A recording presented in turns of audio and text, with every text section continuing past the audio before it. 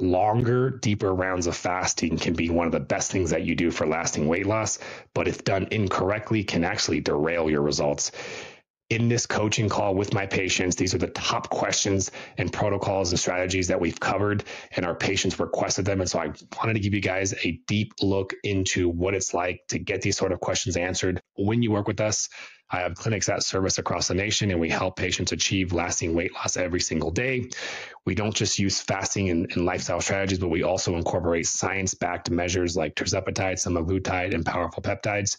You may think fasting is difficult, but I promise you with strategies like this that you're just about to learn, we make it way easier and we make it much more sustainable. Enjoy.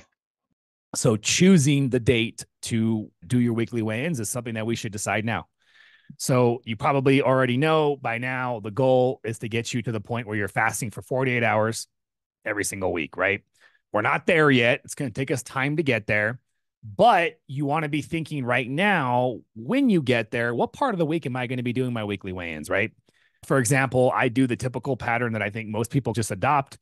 I tend to eat more on the weekends. I'm working a little bit less, but I do have more free time on the weekend. So I want to have more of my eating. Plus, I do my weightlifting on the weekend too. And you guys will learn why I strategically do it like that. So I come back in Monday, I eat more keto on Monday after the weekend, and then I fast from Monday night to Wednesday night. So in that example, fasting from Monday night to Wednesday night, my weigh-in date will be Tuesday morning.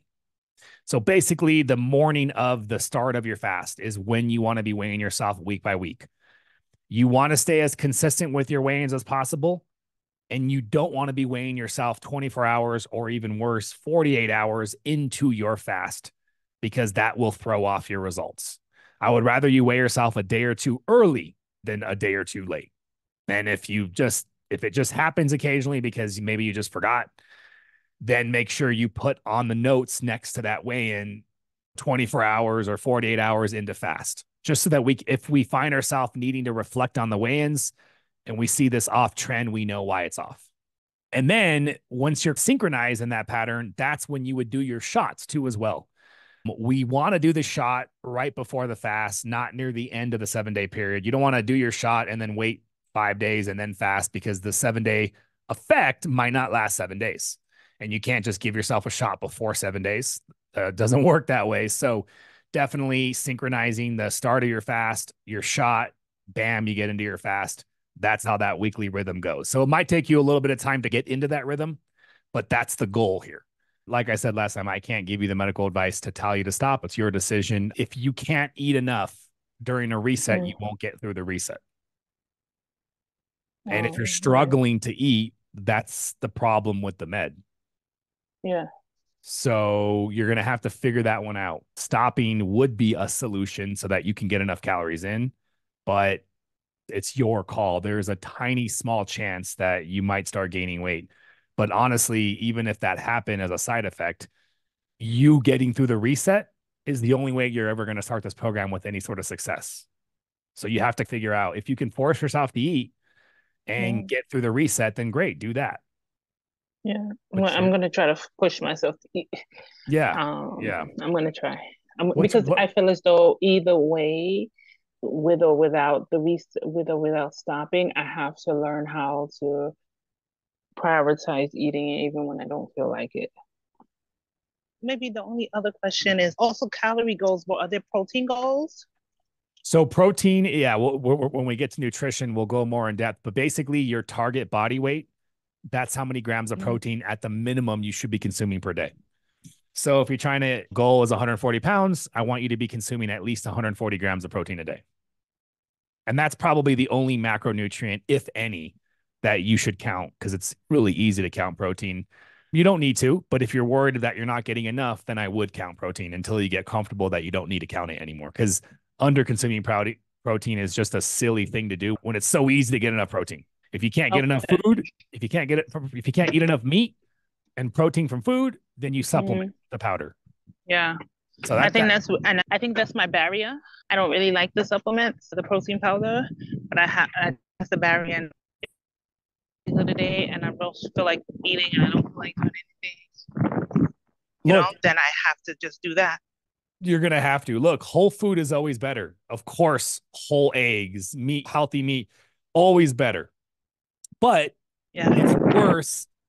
Even if you had no actual whole food for the whole day, I would rather you get all your protein from powder. I hate to say that, but that is better than not getting your protein. So don't be shy on the supplements. Just basically just don't rely on them. Don't get lazy. Figure out how to start incorporating more whole food sources of protein into your diet. Yeah, and I think that is a barrier because you think like the thought process is like, oh, you want to get away from protein shakes and things like that. You want to eat whole food. You want to be sustainable. But if you're not even getting enough calories, but it's getting rid of that old mindset that eating less is better. 100%. 100%. Yeah. That starvation is good. Throw that starvation. Out. Yeah, just be careful with the choice of word. The difference between fasting and starvation is fasting is a choice and it's a controlled environment. So the physiological response is different. Starvation, you would have to fast for about 4.5 to 5 days in a row, continuous, to get that starvation response from your body, to get that metabolic downregulation, to hit that plateau.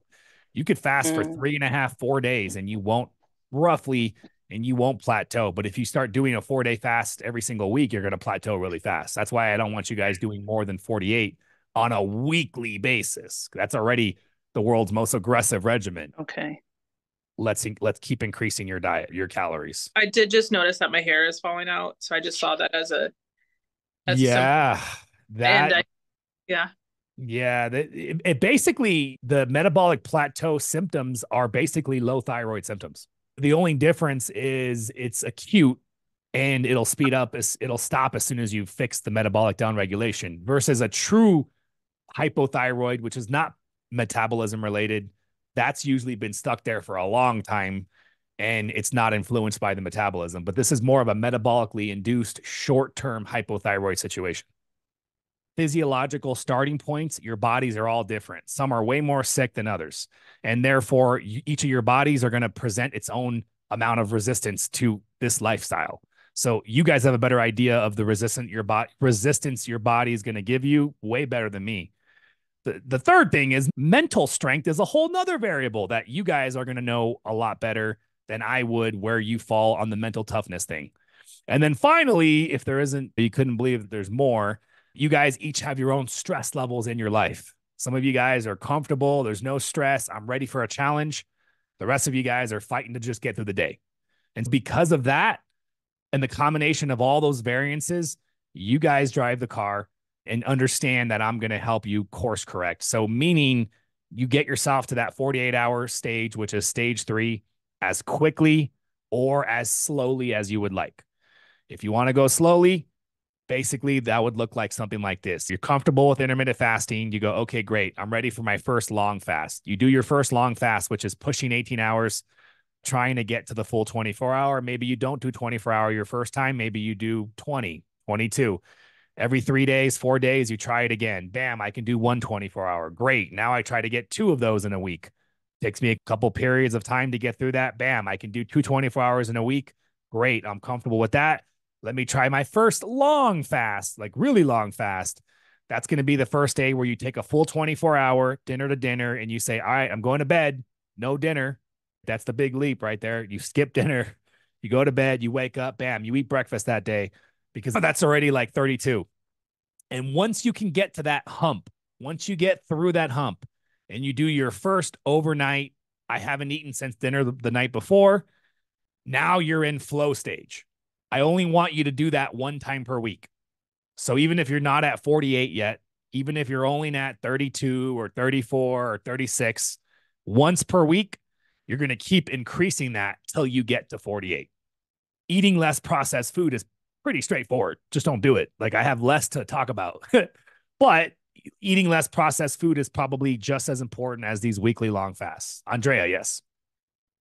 So I've done fasting in the past. I've done Jason Fung stuff. I've done 10-day fasts and that kind of thing, but it ultimately screwed up my thyroid and my hormones. So I didn't know back then that you got to not fast at certain times of the cycle, that kind of thing. So are we following that here too? Or yes. My format is a little bit more aggressive than Dr. Fung's, but because you never do a 10-day fast that often. I've already talked to you about how one 10-day fast will destroy your metabolism. You'll recover from it, and there's some good benefits from it, but you can't do that continuously. I have a really good video for women and how to fast as a woman. I'll tell you this, though. So day 13 to, I'll give you guys a brief summary, but go watch that video. Day 13 to 15 and day 18 to 28 of your cycle can be problematic for some women. So pay attention to that. If you're noticing huge resistance, if you're noticing menstrual symptoms, especially day 18 to 28, that progesterone phase of your cycle, which is that also called the luteal phase, it would be because the long fasting is too stressful for your body during that time of the cycle. Now, what I've noticed is my women don't have nearly as much issues as other women outside my program who are fasting during day 18 to 28 because the AOD. So my theory is AOD reduces the stress, reduces the burden that fasting for 48 hours would otherwise create if you didn't have the AOD. So just be aware of that. The cycle, it's not an issue of your metabolism. So what it is an issue of, though, is quality of life. Like, it's bad. If it's hitting you hard, you need to stop. But the metabolism, that's going to be from doing things like fasting for 10 days. That's going to be doing for things like fasting 3 or more every single week. That's going to be from restricting your calories over too long of a period, right? That's metabolic destruction, metabolic downregulation. 48 hours once per week is about the most aggressive most people can do without it causing any sort of metabolic issue.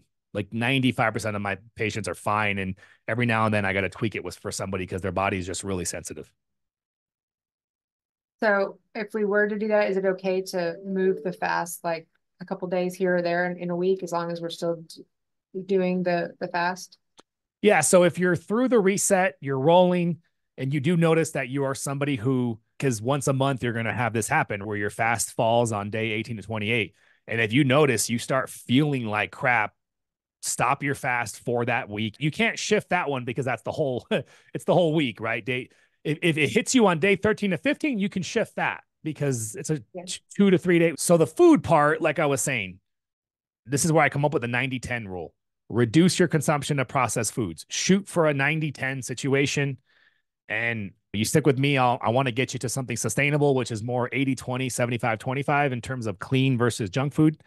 But I really don't want you going hardcore 100-0, even if you feel motivated to go that hardcore. I'd rather you put that hardcore effort towards lifting weights.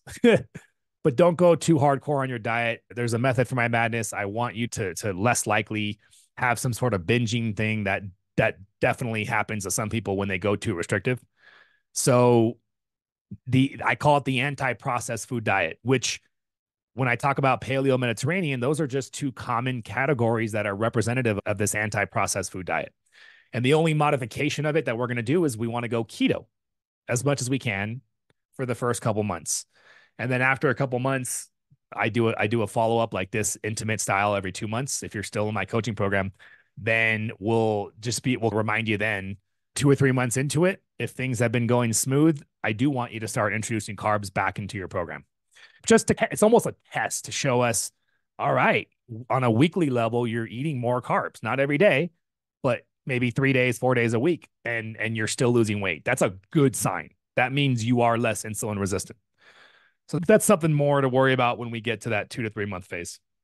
And then the other piece of it is how you eat when you break your long fast. And I have that whole section on the form. Basically, eating lighter and taking a full day to recover from your fast is really important.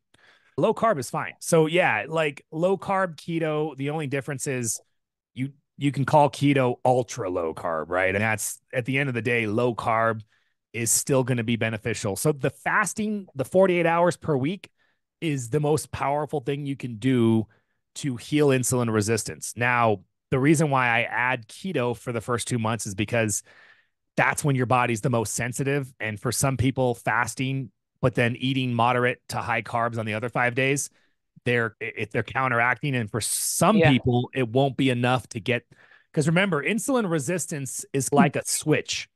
We have to pass a certain threshold for the resistance the insulin resistance can start to reverse. And then once you become more insulin sensitive, which is the opposite of the same thing as decreasing insulin resistance, once you become more insulin sensitive, then all of a sudden things become easier. Then all of a sudden you can tolerate carbohydrates better because you don't have this resistance phenomenon where your body has to pump out so much more insulin to get the job done. So it's like getting your body through that threshold, which is completely unique to each and every one of you. So you can go a little less strict on the keto, and your body is going to tell us based off of the results whether or not it's a problem. Does that make sense? Yeah. So I would say low carb is fine. If you are counting your carbohydrates, 50 grams of net carbs or less, I always say shoot for 30. If you did 30, 50 net carbs, I think that's still pretty good alongside the fasting. Okay. Cool. Okay. So supplements. You said 50 carbs, sorry, a week or per day would be the goal to get that or less. All right. So supplements. So I broke up the supplements into categories, as you guys can see. The essential is just like I laid out. The essential supplements, that's the bare minimum that all of you guys should be taking, not even for weight loss, just for optimal health, right? So I have a link there where you can purchase them. I don't care whether you purchase from me. I'm not in the supplement game. That's not even what I necessarily care about. I just want to make sure you guys have the adequate nutrition that you need for the best results. So the magnesium, the vitamin D, the essential fatty acids, the multivitamin or greens, that's the base. The curcumin resveratrol, if you do have an autoimmune disease, if you do have an inflammatory condition, curcumin is almost as important as everything else. If you don't, curcumin's kind of still very powerful and can still help. But if you needed to prioritize for cost budget, that's probably what I would cut out of the essential if you needed to and you don't have one of those inflammatory conditions. And the electrolytes are essential because we're doing so much fasting. And do not skimp out on this step right here. Some people forget this because it seems so silly, but a 1/4 teaspoon of salt per day when you're fasting for 24 hours. So if you're having some really bad sugar cravings, if you know you have some gut issues, if you have some high liver enzymes, we're going to talk about stress and sleep here in a second. And then a lot of people have been asking me about the anti-aging NMN protocol from David Sinclair. You can get NMN there as well. Okay, so extra appetite suppression. So if you are taking tirzepatide, that's going to be your main appetite suppression. But my favorite additional appetite suppression is the Feel Great system. So it's going to be very differently, though, how we recommend using it. So having the Unimate in the balance is nice to be able to give you some additional appetite suppression in situational scenarios, right? So it's going to last you much longer than what they're saying because you're not going to use it every day. Now, the other thing that some of my patients do is they understand the concept that the lower the dose of your GLP-1, the easier it's going to be to wean off, right? Let that sink in. The higher you go, the harder it's going to be to wean off. Not impossible. I've had patients who are so sick that we had to get them to the high range of tirzepatide. Don't get me wrong. But what I'm saying is, if you keep that mentality from the beginning, the lowest dose of tirzepatide, the better it's going to be for me in the long run. Then you understand why maybe a combination of tirzepatide plus appetite suppressing supplements might be the better path. Obviously, that's more work because now you have to play around with the supplements and find the right balance and find the right combo and yada, yada, yada. So this is going to be your call, but I would absolutely rather you have an increase in those supplements than increasing your medication dose. But that's going to be something that you're going to have to figure out if you like your starting point out so far. Other than that, we'll see you guys in the next coaching.